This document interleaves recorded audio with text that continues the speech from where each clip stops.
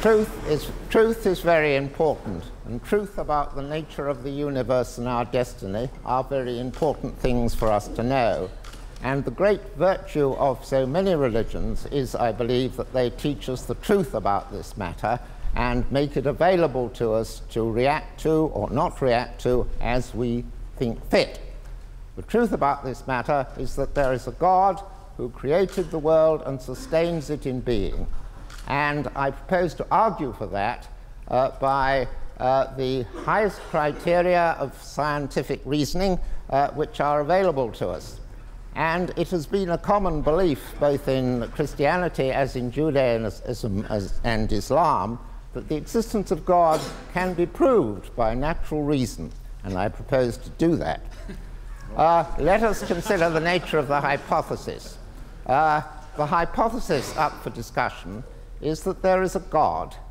God is supposed to be a personal being. We are persons. What makes us persons? Well, we've got a certain amount of power to move our arms and legs. We have beliefs about the world and certain choices as to how to exercise our powers. God is supposed to be a person in this sense, but he is supposed to be a person to whose power there is no limit, to whose beliefs there are all necessarily true, there is no limit to their truth, and to whose freedom of choice there are no constraints arising from irrational inclinations. That is to say, he's supposed to be an omnipotent, all-powerful, omniscient, all-knowing, and perfectly free being. He's supposed to be a person of the simplest kind, therefore there can be a person to whose what makes him a person, there are no limits. If he has these characteristics, it will then follow that he will be perfectly good, because being omniscient, he will know what things are good and bad, and being perfectly free, he will be free from irrational inclinations deterring him from pursuing the good. We, of course, do the good sometimes and sometimes the bad, but the reason why we do the bad is because we have irrational inclinations. If we just acted on reason, we would see the things that were good, and we would do them. So, God being perfectly free will therefore also be perfectly good. The hypothesis is that this being is responsible for the existence of the universe and keeping it in being. Why should I think this? Are you talking about the existence of God or whether or not religion benefits society? It's the great benefit, one great benefit, the perhaps greatest benefit of religion is that it tells people the truth about this matter and enables them to worship the God who is the cause of being. No thanks. Is it in the truth we don't know? The argument. I should continue the argument. The argument is this is the hypothesis, and it explains the most general features of the universe. There is a universe, a physical universe. It is governed by very general, relatively simple laws, such as the four forces, and quantum theory and relativity have captured this. There may be a deeper scientific explanation of this, but that doesn't matter for the purposes of my argument. These laws are such that, given the initial conditions of the universe, they will bring about the existence of human beings. By means of evolution, among other things. Human beings are conscious, and also we must draw attention to the fact that there is our life on Earth involves quite a bit of suffering. Now, just one aspect of these data. Laws of nature. What is a law of nature? What is it to say that everything obeys Newton's laws? Well, it's to say every particle in the universe has just the same powers to attract other particles as every other particle in the universe, and just the same liability to exercise it. All right, so that is the data. Why would the existence of God explain that? Well, God being good will seek to bring about good things, and we are good things, basically, fundamentally. We are persons, and persons are good things. And we have choices to do good or evil. And that's a very great good for us, It's a good that God himself does not have, because he can only do good. But to have a choice between good and evil is itself a great good, and we can exercise this choice in our responsibilities for each other. We can do harm to each other within limits, or do good to each other, to our children, to our friends, to our neighbors, to distant people in distant countries. A good parent delegates responsibility and allows their children a certain amount of freedom as to how to exercise it. A good God will do that to us. But in order that there should be such beings as us, God must provide the necessary conditions for there being such beings. If we are to be limited beings, they will have to be embodied beings, so we'll have to produce a physical universe.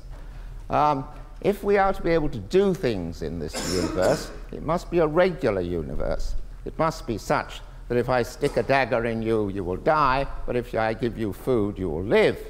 But if it was a chaotic universe, then whatever I did with my body would have no difference. I wouldn't know what difference it would make to you. I wouldn't be able to be responsible for you. So it must be a regular universe where we can see how things behave. And that regularity, of course, is derived from the basic laws of physics, which give rise to the familiar macroscopic generalities that food nourishes and poison kills. Okay, so it must also be a universe which is productive of our bodies. And since the purpose of our existence is the goodness of our existence arises from our consciousness, we must be conscious. I'll come to the suffering in a moment. Okay, so if there's God, you'd expect this sort of a universe. If you think suffering's a problem, I'll come in a moment to that.